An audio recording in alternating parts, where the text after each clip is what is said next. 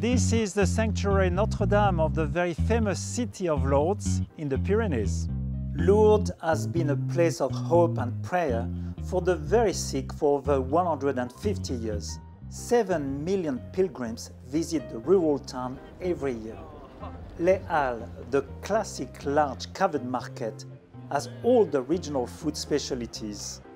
L'Instant Fromage displays a great range of local mountain cheeses. It is unique in France for the Pyrenees to make cheeses with cows, goat and sheep milk.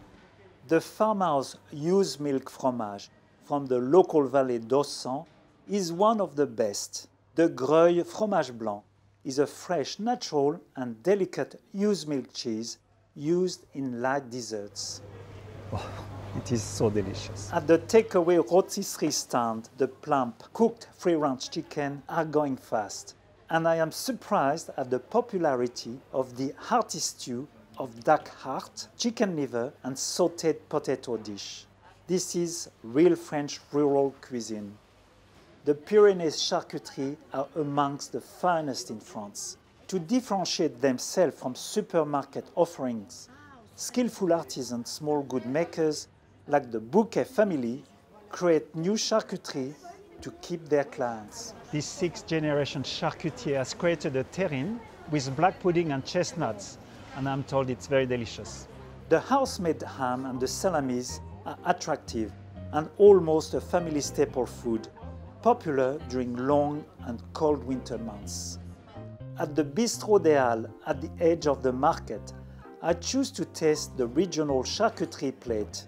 It comes with Pyrenees ham, a large salami called rosette, some chitterling sausage, some terrine, and some dry sausage with cornichons, batter, and baguette. These charcuteries are really delicious, and I think it's probably the fresh air of the mountain that gives that special flavor.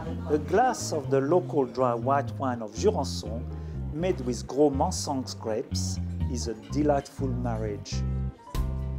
This fruity dessert, made with peaches and apricots stewed in the local sweet wine of Jurançon, is out of this world.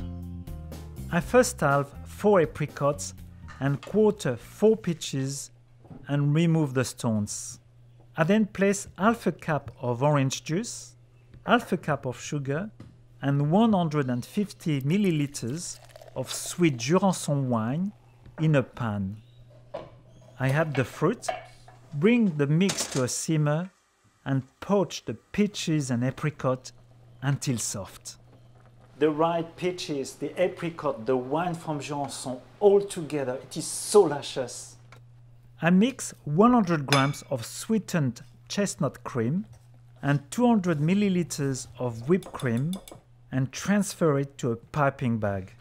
I carefully spoon the cold fruit into attractive glasses. I pipe some chestnut cream florets on top. Just before serving, I sprinkle the dessert with a few toasted almonds and dust it with icing sugar. This verrine de pêche et abricot au vin de Jurançon is a perfect summer dessert.